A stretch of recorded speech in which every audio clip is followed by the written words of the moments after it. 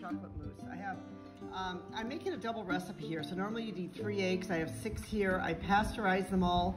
You can check online how to pasteurize them. It's quite easy to do. Just heat them for a few minutes and get them pasteurized because the eggs we'll be using will be raw. This is the cream, some butter, and this is my monk sugar I'm using here.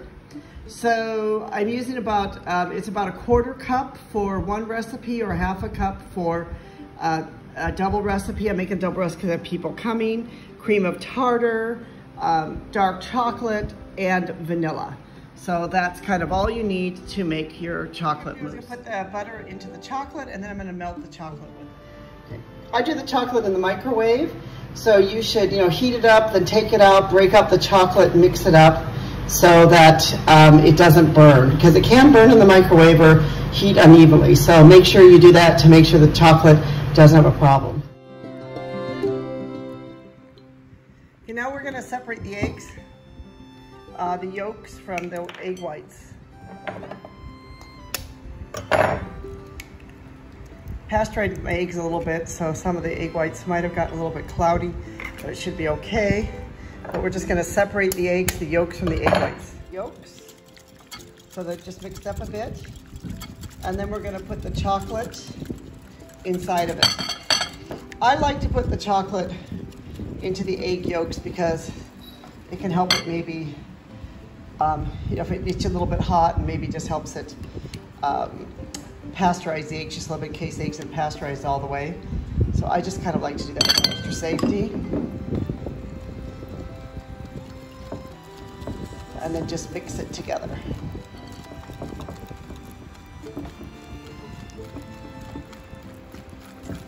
Okay. Now we're just getting the egg whites so they get to a peak.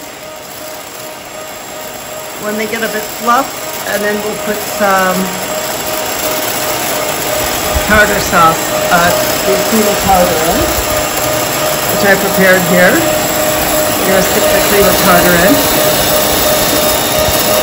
Help them get really fluffy so they get to a peak.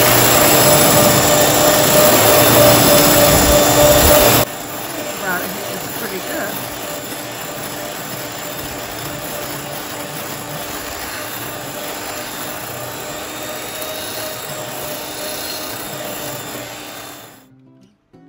Now we're going to mix up the cream.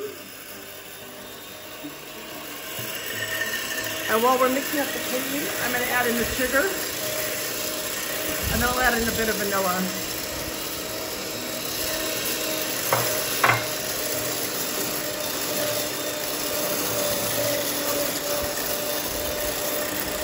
And you just whip the cream until it becomes hard cream.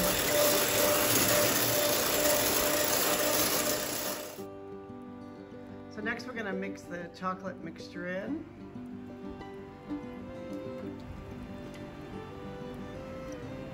It has the egg yolks in it and the chocolate.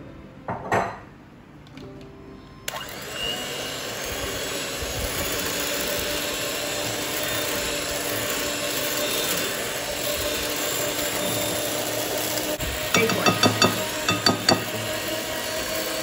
And just mix it just a little bit.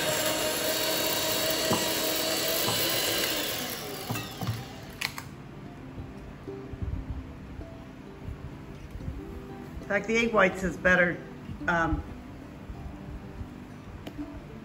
just to stir it. So we're just gonna mix it all up together now.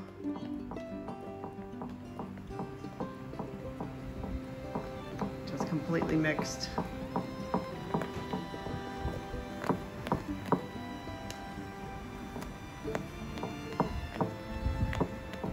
And you always have to let chocolate mousse sit for about 2 hours in the refrigerator for it to really set.